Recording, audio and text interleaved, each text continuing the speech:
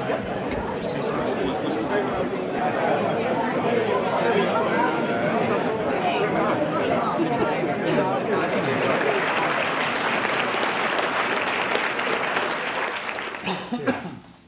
feel like I'm at a tutorial for which I'm ill-prepared.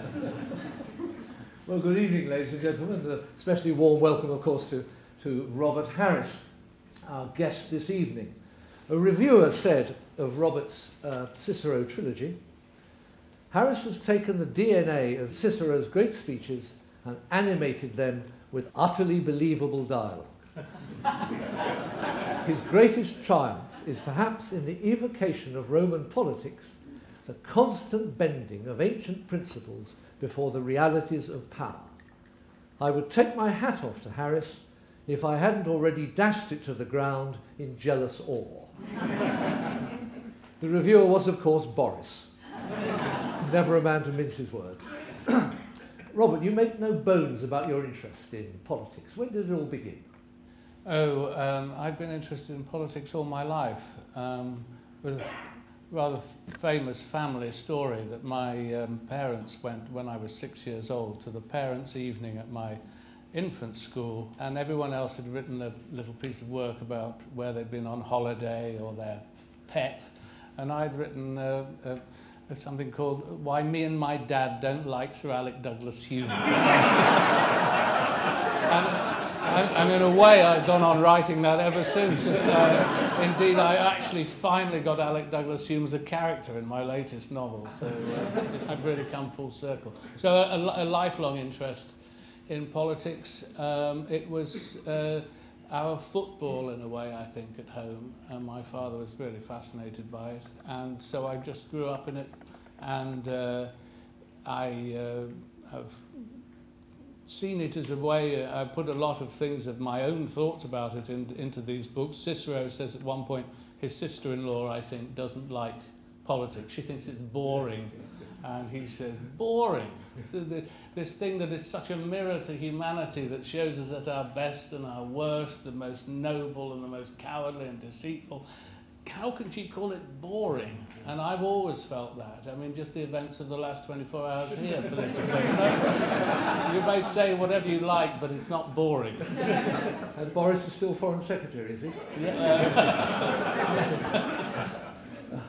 Yes, well, but were there any classical influences in your youth? I mean, did you look at I, Claudius, or read Mary Renner, or read Ovid? Robert read English at Cambridge. Did you read Ovid's Metamorphoses? Anything classical there? I did. I loved Rosemary Sutcliffe when I was a child, the Eagle of the Ninth and those sorts of books. And yes, I, Claudius, I did watch that, and it was an influence, a brilliant piece of work, not least because Jack Pullman, who adapted the books, if you read the books, which are wonderful, but there's hardly any dialogue in them. They're just page after page, paragraph after paragraph. And Pullman just turned them into, plays, really. And what I also admired about them was it seemed to me, I mean, you may correct me, but it seemed to me that Graves, as a scholar, it was accurate, actually. He dramatized it, but it was accurate. And I tried in the Cicero books to bear in mind that it would be useful to stick to the facts as far as possible, so that someone like me, at the age of 15 or 16, would get that sense of learning and knowing what the world was like. That was important to me. I didn't want to make things up if the reality was so much better than anything one could invent. I think you're right about I, Claudius. It gave a sense of that desperado mafia world, and I think that's absolutely right. But I mean, where did Pompeii come from? I mean, okay, there was some classical influence, but you didn't do it at school or university, and suddenly, bang, a Pompeii. Yes, How did that happen? Well, it was a bit of a shock to my publishers, I have to say. As I read 3 books set in the Second World War, and they were fondly expecting my next book to be set in a kind of futuristic America. I wanted to write a novel. I'd written Fatherland about Germany, and Enigma about England, and Archangel about Russia, and I thought now I should like to write a novel about America. And this was sort of 1998, 99, and I hit upon what I thought was a good idea.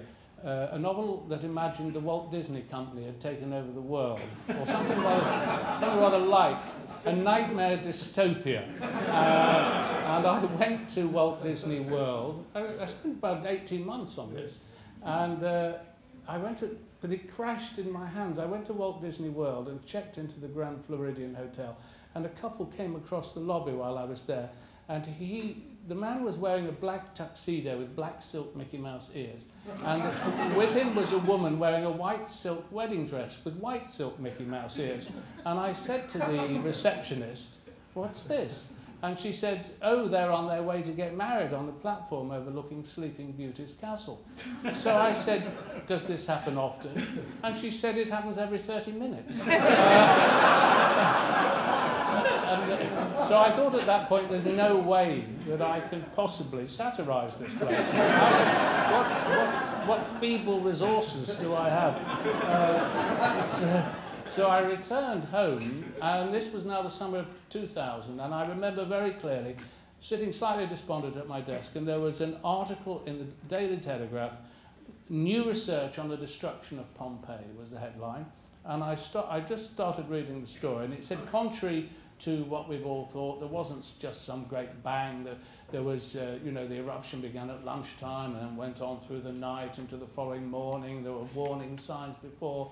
And I suddenly thought that the ideas that I'd had about writing this novel about a kind of utopia under threat in America, I could transfer it to Rome. I could make Rome an allegory for the modern world, and Pompeii could stand in for my celebration Florida, town, model town. And really, it was that was my initial thought. And then I went to Pompeii thinking that this was crazy. And actually, who could possibly write a novel in togas and all the rest of it? It was mad. And up Pompeii, the spirit of Frankie Howard hovered over the whole thing from the start, Primus Stovus and all those characters. But it was August 2000, and I walked through the centre of Pompeii, and you walk that shopping street sort of thing, and then turn right, walk up the hill, and there was Vesuvius against this azure blue sky, the grey outline of Vesuvius, and the heat on my back that August day. And then I smelt water drying on stone somewhere.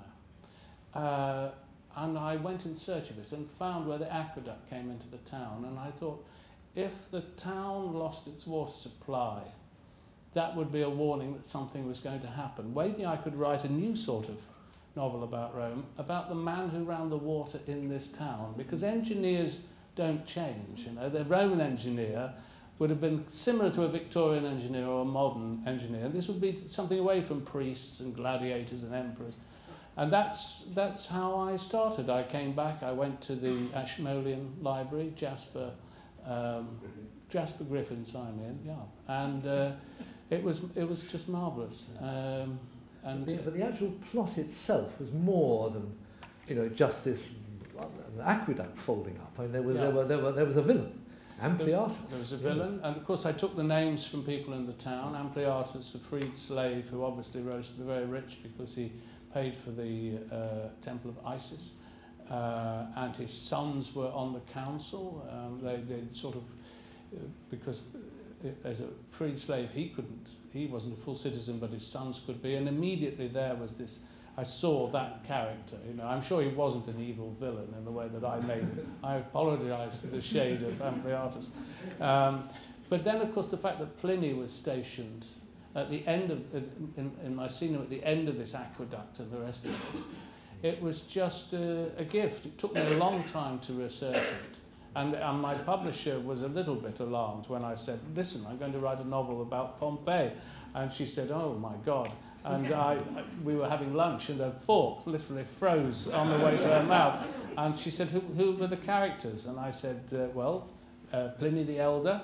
And she said, "Can we at least make him Pliny the Younger?"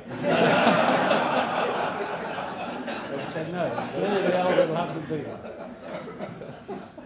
Yes, and Ampliatus is a villain who's paying off the previous aqueduct engineer to get cheap water for Pompeii, isn't he, in order to maintain his grip on the city? I mean, that's the broad idea behind it. Yes, that's right. And he owns... It's a corrupt world, isn't it? Yes, and you know, he owns the Villa Hortensia, which Hortensia's had, you know, where he kept the fish, and so that gave me the opening scene where a slave gets fed to the eels, and the water is stopped flowing, and you know, it's a sort of Roman techno thriller, yes, really. And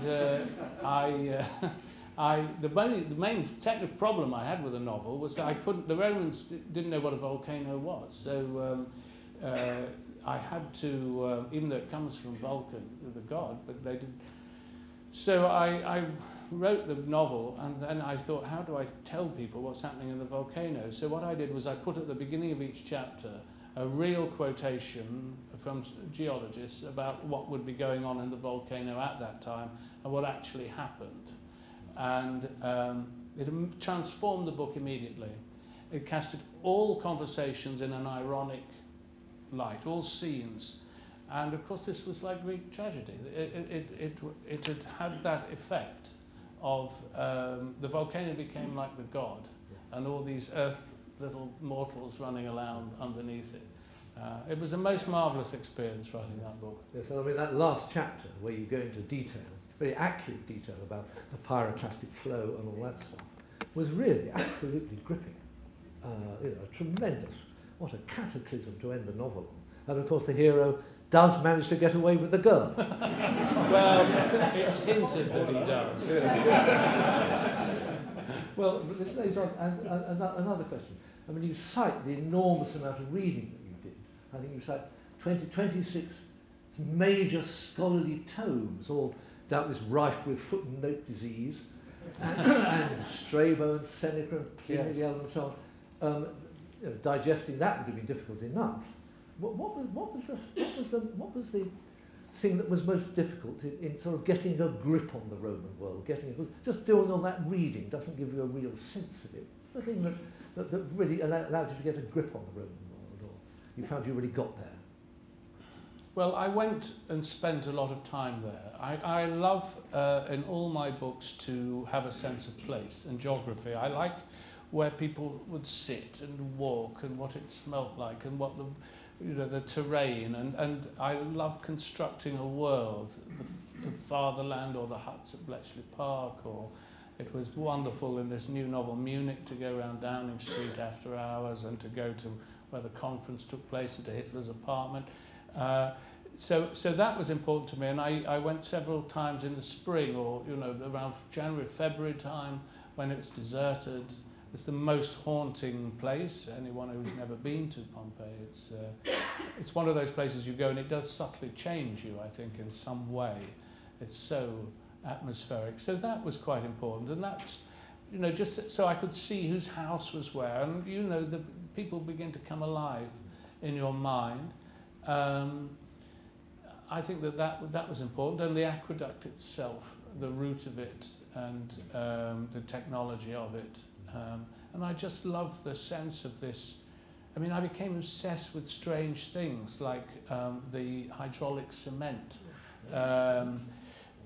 There's a most extraordinary book about it by an American civil engineer who was being retired, and was being dragged around Europe by his wife, and finally found himself stuck in Rome, seeing all these wretched art treasures. And then they went into the Pantheon, and he looked up at the dome, he looked up again, and then he said, we couldn't build this today. And he started to try and work out how the Romans had done it, and we still don't really know, except that the way that they pounded this cement on the Bay of Naples, Puteoli, changed. They pounded it so hard and made the cement so dry that it altered the molecular structure in a way that they didn't do again until the 20th century, when they developed something called Candex to build the Hoover Dam. So the Roman technology 2,000 years ago, it took us all that time to discover it again. Those sorts of details. I think it's important to have a sense of reverence for the past, not to mock it, not to think you're superior to it. One of the great things about writing about the ancient world is I don't think one feels ever superior to that world. it's superior to ours in many ways. Yes, I thought what was so interesting about Pompeii was that the hero is an engineer. You know, he's not a consul, he's not a rich person, he's an engineer. And these sort of are the unspoken heroes, in a sense, of the Roman world. I mean, Frontinus, the bloke who ran the aqueducts, who looked after the aqueducts of Rome for 15, 20 years, said, look at all the pyramids, look at all the wonderful Greek temples. Yes, they're marvellous, but none of them are a patch on Roman aqueducts. So I thought it was a coup to make an engineer the hero of this particular story. It's not sort of what you would you expect in a Roman novel. Yes. And it really works. I remember it got a great review in the New York Times book review. In fact, it was on the cover, the only time I ever had this. It was the cover with an illustration. And the headline was, Roman art, ? No, Harris is more interested than plumbing. And the illustration was of a sort of man in a toga bending over a manhole cover. But it's true. And, you know, every generation reinterprets the ancient world. I mean, Bulwer Lytton, his book about Pompeii, The Last Days of Pompeii, was the greatest bestseller of the 19th century. It went into 35 editions. There were 4 stage versions running at the time. Well, he's only interested in Christianity and paganism and so on. It's our generation, you know, that are more interested in the threat of nature and and engineering. And similarly with Pompeii, what was so strange is that no one had ever asked before why it was that all the bodies were found 8 feet above the ground. Every skeleton was 8 feet above street level. But literally no one, as far as I understand it, had ever said, well, how could that be? I mean, how did everyone...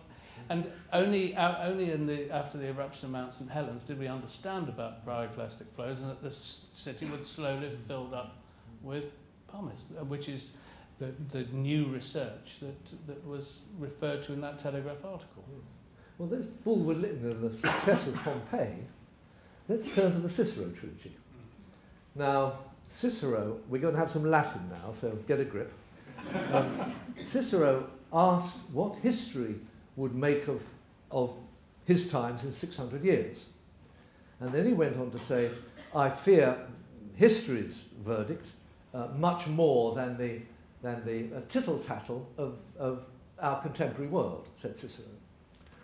Quid vero historiae de nobis ad annos DC, or sescentos, praedicarunt, quas quidem ego multo magis vereum, quam eorum hominum qui hodie vivunt rumusculos.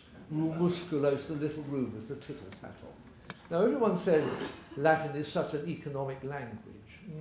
Maybe not. Contemporary rumours, we would translate it. Latin for contemporary, eorum hominum qui hodie vivunt. The men who live today. English could be pretty economical as well. So, I mean, what drew you to Cicero? I mean, Shakespeare didn't make much of him. The formidable German classicist Theodor Mommsen of the 19th century accused him of just being a newspaper journalist. Schoolboys reading Cicero's speeches. Well, come on, pull the eye. So, what was with Cicero? Well, I'd earned my living after my early brush with Sir Alec Douglas Hume as a political journalist. I was political editor of The Observer, and then I wrote a political column for the Sunday Times. And I'd always wanted to write a political novel, but I'd been put off, really on the white silk Mickey Mouse ears principle, that there was nothing I could write about an invented politician which would be more absurd and outlandish than the ones that actually existed. Why invent a president when at that time you had George Bush, or a prime minister when one had Tony Blair or Berlusconi? And so I and I didn't like novels that had, you know, the scheming chief whip and the affair with the Under Secretary of Agriculture and all that sort of stuff. And it just seemed earthbound. But then I'd so enjoyed writing Pompeii that just as I finished it, I was sent a proof copy of Tom Holland's book Rubicon, and which I read and thoroughly enjoyed. And I suddenly thought, my God, look, here, at one time, possibly even in the same room, you could have had Cicero, Cato, Caesar, Pompey, Crassus, Clodius, all of them. And this is the most extraordinary galaxy of political talent until perhaps the American Revolution.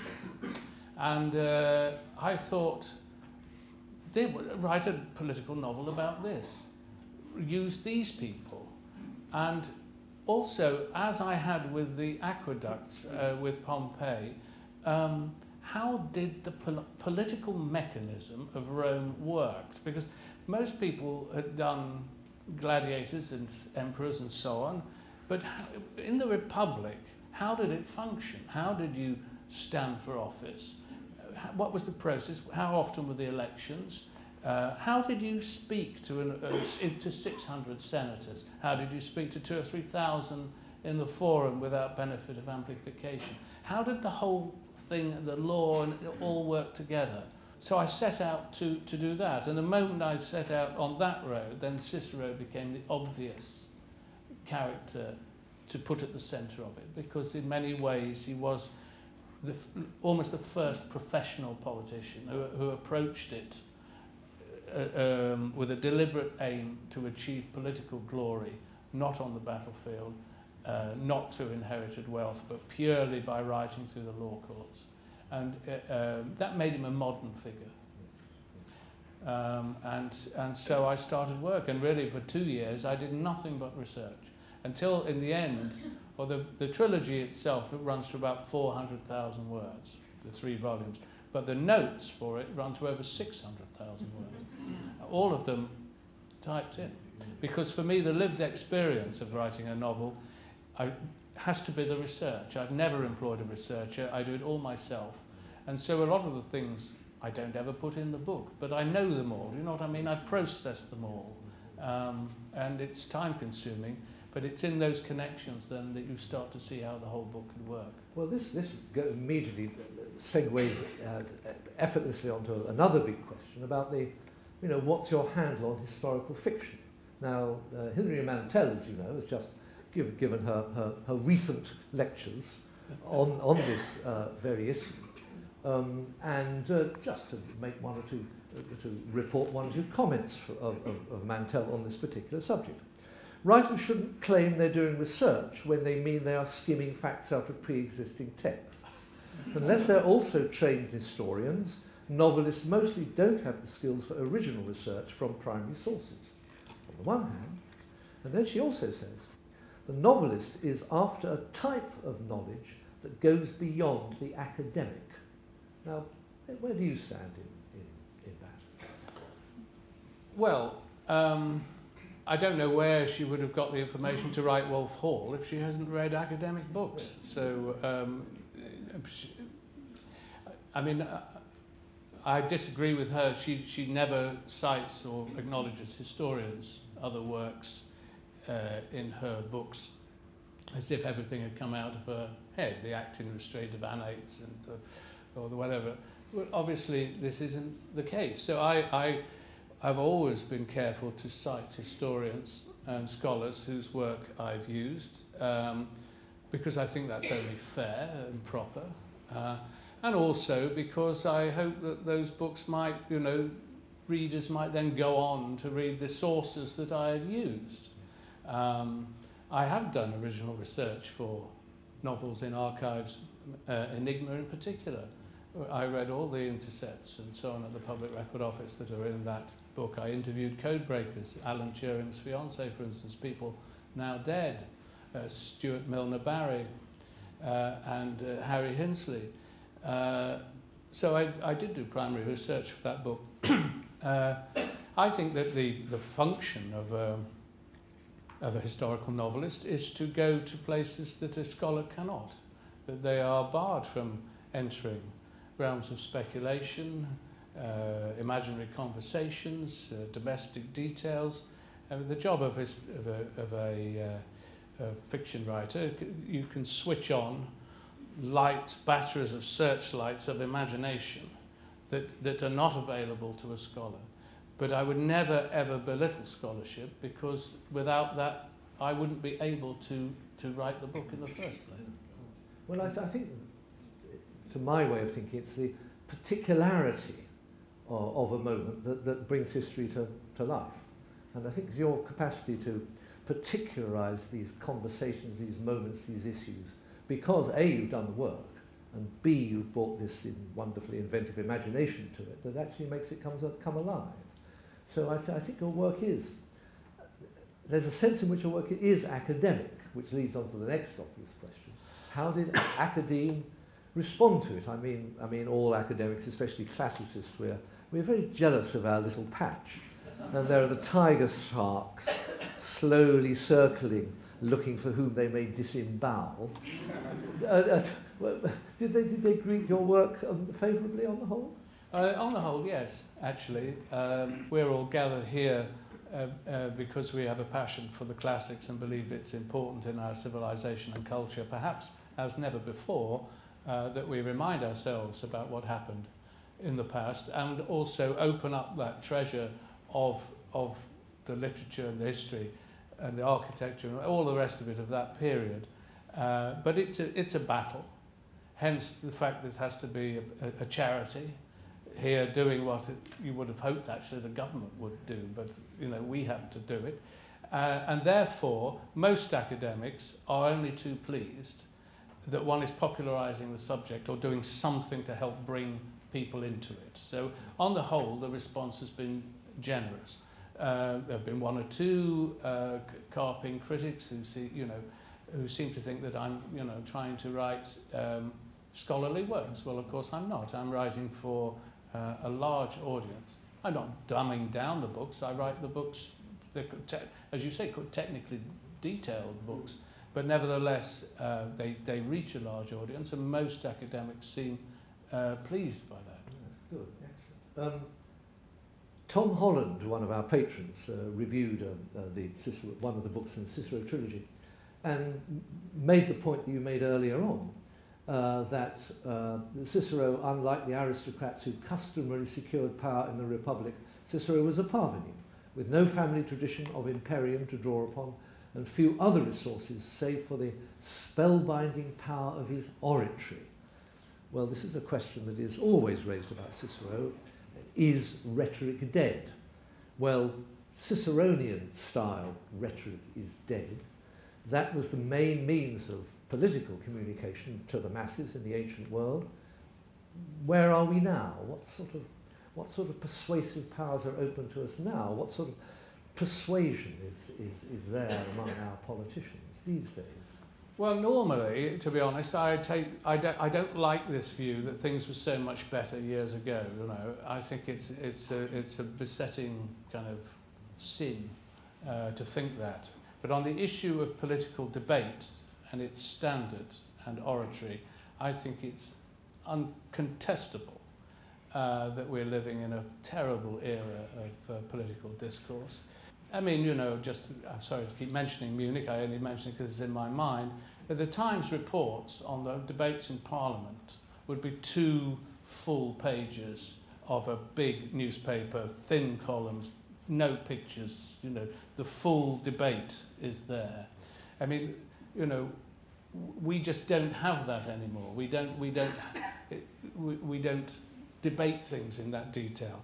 I mean, the more one looks back at that referendum on Europe, whichever side, I'm not making a point about who won, but the standard of debate, the quality of knowledge imparted to people, how well informed people were, was pretty pitiful when you look back on it. And the great days of speeches in the House of Commons when people would hurry in to hear Foote or Enoch Powell or anyone like that, those have gone as far as I can see. And and I don't think we're better off for it, in my view. I mean, you can argue the other way, that you had this great glittering array of talent in the Senate, Caesar, Cicero, Cato, and all the rest of it. And what did they do? They blew the place up.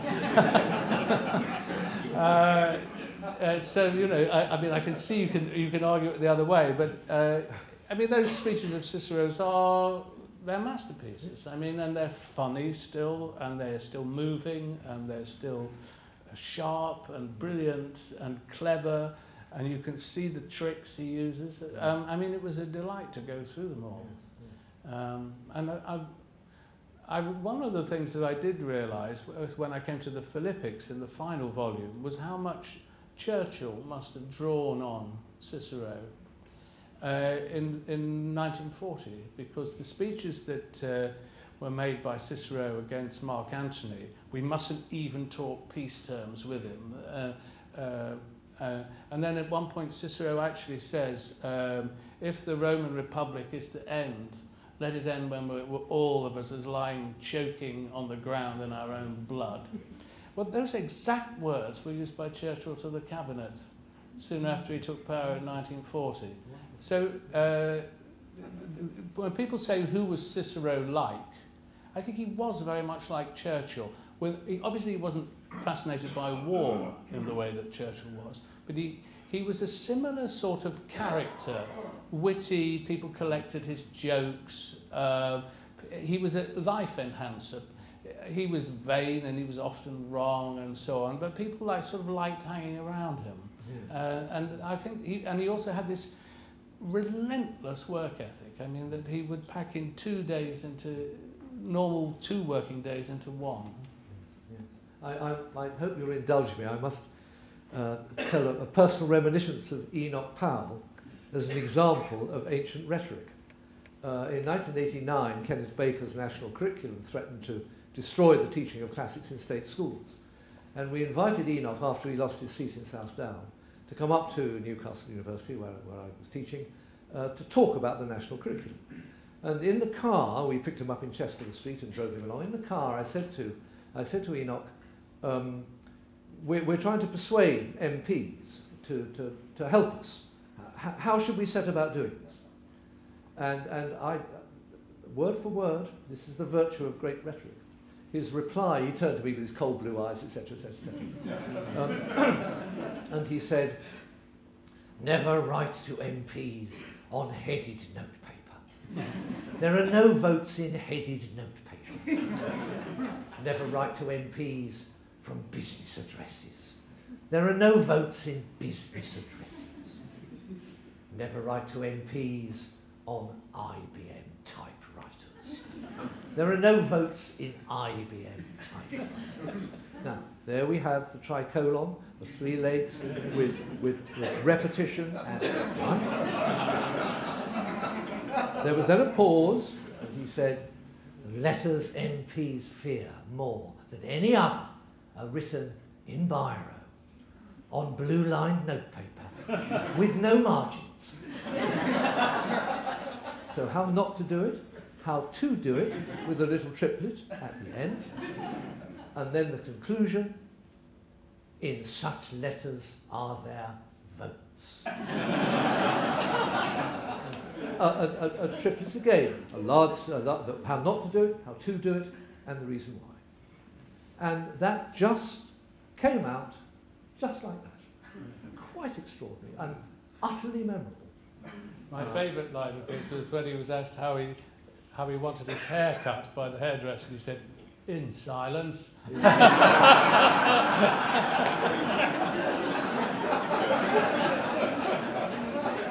A joke, I have to say, first found in Plutarch, 2nd century AD. Now, Robert, to serious scholarly matters. When Caesar was stabbed to death, we all know what he said as almost his last words, et tu, Brute, as Marcus Brutus came up and stabbed him. Yet, in Dictator, we were all outraged when Cicero's words were the equivalent of et tu, Decimus, or Decimer. It's Decimus Brutus who stabs him to death, and not Marcus. Come on, Robert, what's going on there? Well, I think that it's nice to do a slightly different twist on very familiar scenes, and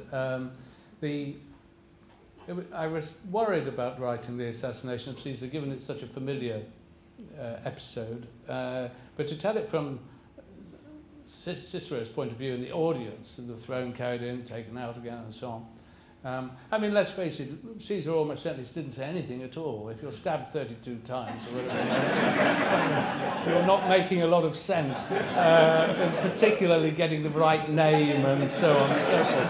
What is the case is that I don't think, having worked my way through it, I don't think that the presence of the famous Brutus would be the one that shocked him in the Assassins. He would probably have expected it. If anyone was going to stab him, it would be him. What would have shocked him completely is this almost adopted son, Decimus, who had built the fleet that invaded Britain and conquered Brittany, and who he actually left money to, probably to, in his will. And he was the man who, when Caesar refused to come to the Senate, when was sent by the conspirators to say, come on, you've got to come, because otherwise people are going to say you're ill, and so on. So he persuaded him to come. So if he was going to say, and I don't think he said it to anybody, but if he was going to say, if he was going to be outraged to anyone, it would have been to that Brutus rather than the other Brutus, in my view, Professor. Okay. A sticky moment. I had a nightmare that I'd be sitting here and it would turn into a kind of viva. Yes, well, all right, Harris, yes. Could you say something, we're coming to the end of our time, alas. Could you say something about the RSC performance of Cicero? As you know, Cicero is now going to be a play at the RSC, opening in December. Could you say something about it? Well, not just one play. Yes, well, it's about 2 years ago that Greg Doran, the artistic director of the RSC, got in touch with me and said that they were doing a Rome season in 2017, and he wanted to do the Catiline Conspiracy. But the Ben Jonson play was unperformable, in any way. There's a Cicero speech that lasts 22 minutes, he said, and it was completely impossible.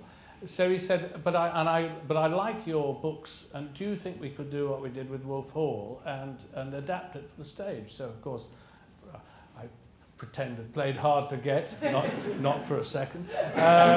And he said, do you want to do it? And I very wisely said, no, I don't think I can, because I wanted to write Conclave and Dictator. So Mike Poulton, who had already met, who adapted Wolf Hall, came on board. And so then it was a matter of how did one turn this 400,000 words into anything that would work on the stage. And eventually, although the double bill is called Imperium, actually it really starts with Lustrum and with Cicero becoming consul.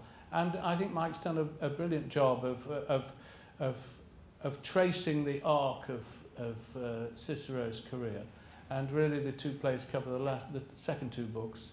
And Greg had a very good idea, because the material's so huge and intractable, of making really each evening 3 plays, 3 one-hour plays. So the first one is Cicero, then Catiline, and then Clodius. That's the first evening. And then the second one is Caesar, Mark Antony, Octavius. So each play is grouped around that figure in Cicero's life. And you know, I hope it's going to be great. They've taken out the stage of the Swan Theatre, and are making it so the audience is as if they're in the Forum, and the floor lifts and people enter up staircases, and I mean, I think it will.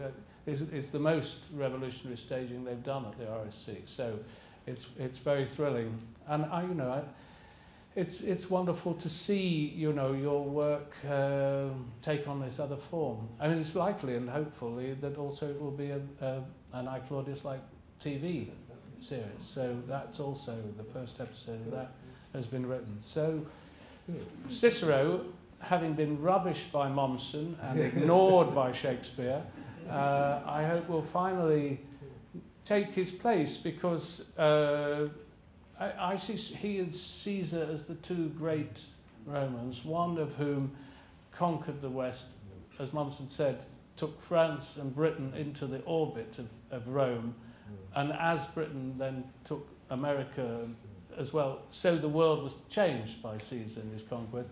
And Cicero really provided the literature and the philosophy, and really the discovery of his letters kick-started the Renaissance. So that it's good to try to do something to restore Cicero in popular culture, which has been so dominated by Caesar. Yes, good. Give us then, if you were running classes for all, what would be, as it were, your strapline?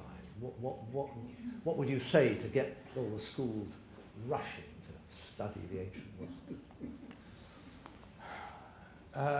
Well, I'd probably say sex, violence. No, not now.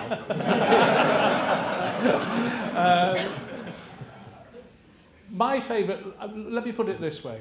We were talking earlier about Shackleton Bailey's edition of Cicero's letters, which is so brilliant. But he wrote a biography of Cicero, which has the most brilliant ending, where he says we should understand the Cicero in the letters, this life-enhancing figure who enraptured his own generation and can do so for hours for anyone who's willing to spare the time to read his letters and to discover the Romans, Virgil's togaed people, desperate masters of a larger world. And the desperate masters of a larger world, I think, is the most perfect summation of the Romans. Right, one more question. I keep trying to end on a high note, and then we have to go back.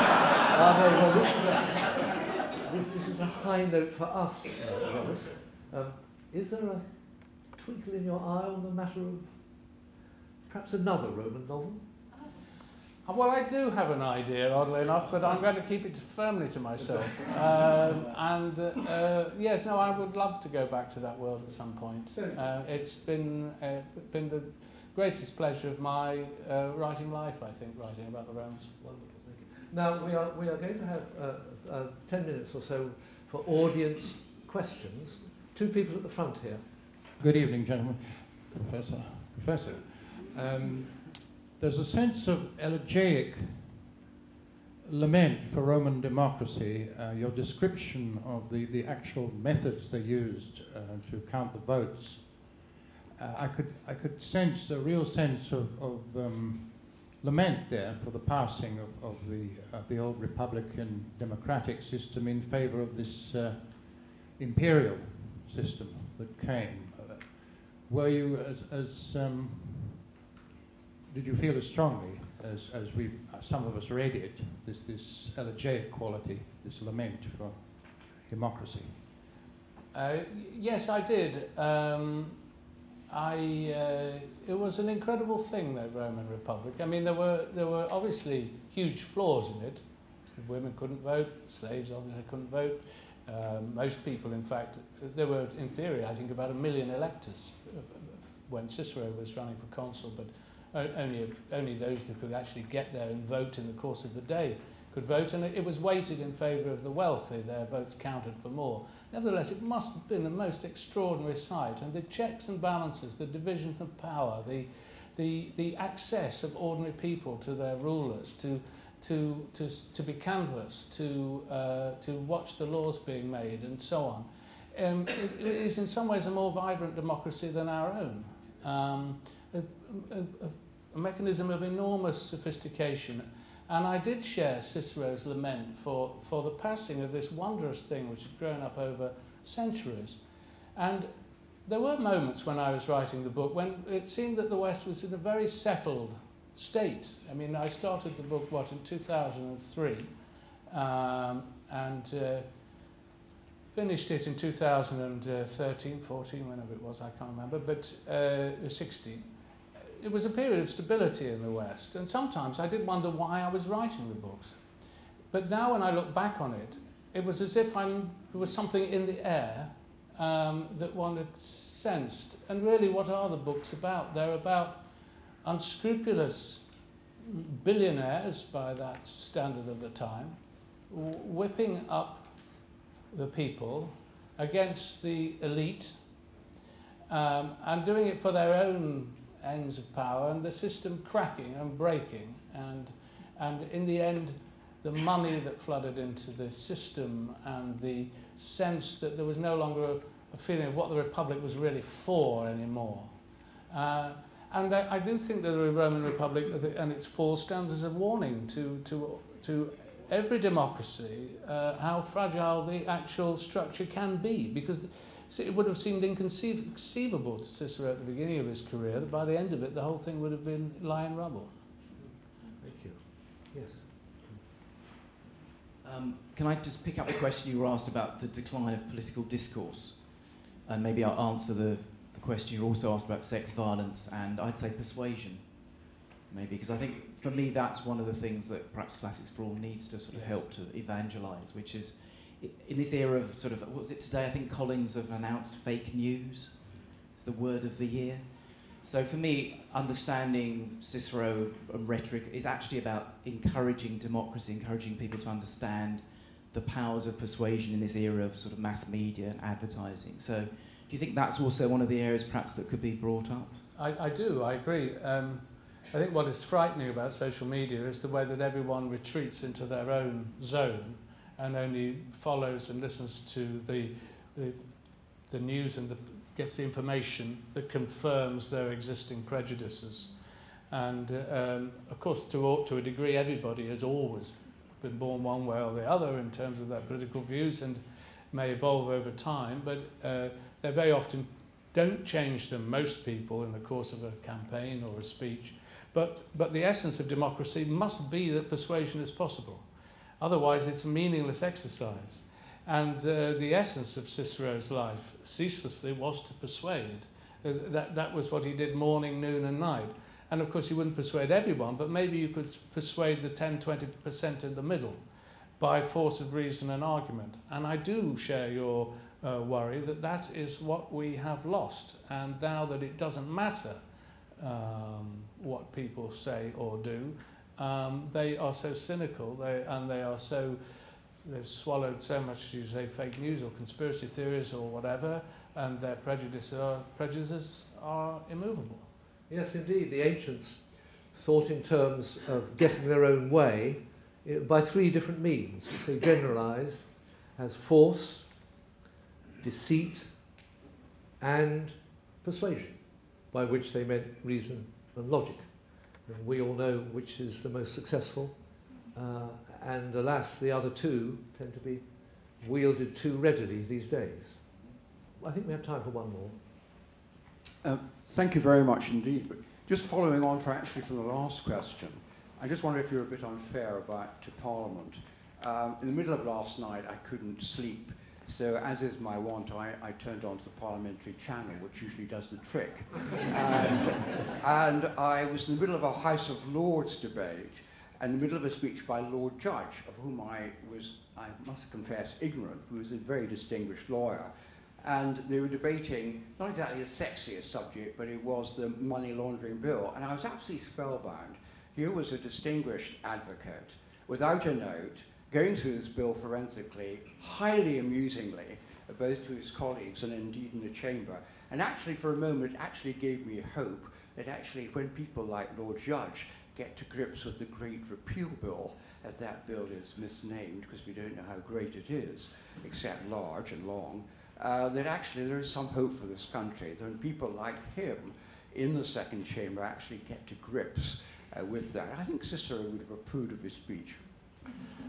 Yes, although Cicero would have wanted to be on BBC One at prime time for at least 3 hours. And in a sense, although I agree with what you say, the context in which you framed the anecdote proves the other case, unfortunately. And that, I mean, the media... Politics has followed the media, and now it's become trench warfare, and really the media fall upon when the best, as you know, the definition of a gaffe is when a politician blurts out the truth, and it is invariably the case. And politics is just now all about defensive, not saying too much, or repeating the same thing again and again and again. We saw that in the last election in a way that was just unbelievable in a democracy, actually. So I'm afraid I'm glad that it's there on the parliamentary channel at midnight, but and in the second chamber and not elected. But it's not really, you know, the heart of the beast, is it? And that is, I think, quite frightening. Well, anyway, I don't want to end on a downbeat note, but I've forgotten all my upbeat endings now. I think we've had plenty of upbeat endings there. I think we must wrap up now. Robert, thank you so much for supporting Classics for All this year this evening. You've given us a fascinating insight into everything you've put into what we all hope will turn out to have been his first 4 Roman novels. Thank you, Peter. Thank you, Peter.